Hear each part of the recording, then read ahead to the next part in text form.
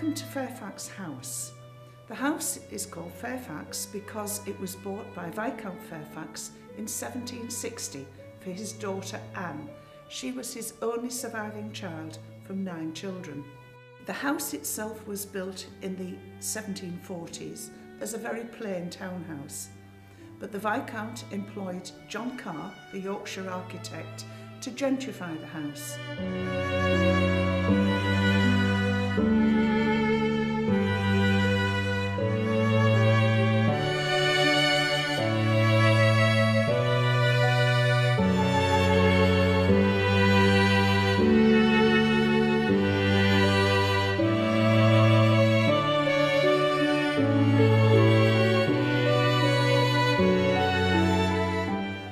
We're in the dining room here, and the ceiling here represents abundance, which was meant to show how the generosity of the Viscount and his dining took place here.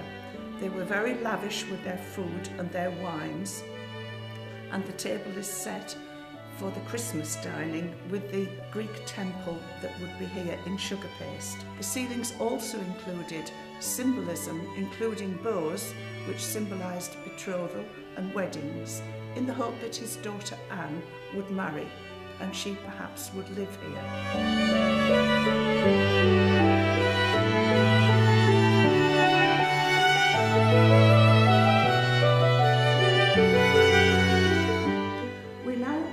Staircase. The Venetian window here was designed by John Carr and was a feature of the staircase.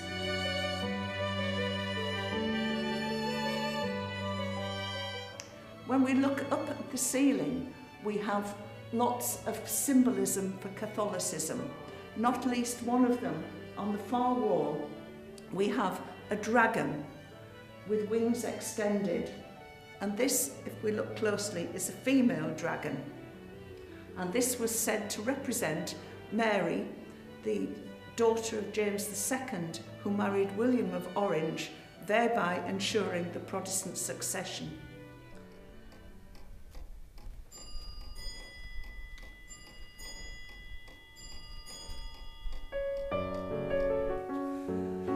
We're now in Anne's bedroom.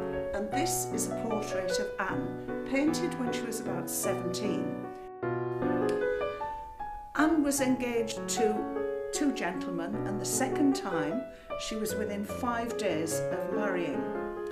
This man was a man named William Constable from Burton Constable Hall near Bridlington. Both families had gone to London for the wedding, and 5 days prior to the wedding, Anne and her father wrote to William Constable asking him how many times he'd been to Mass the previous week. The answer came back that he'd been twice. Unfortunately, both Anne and her father expected him to go at least once a day, and with that in mind, the wedding was called off, and Anne never actually married.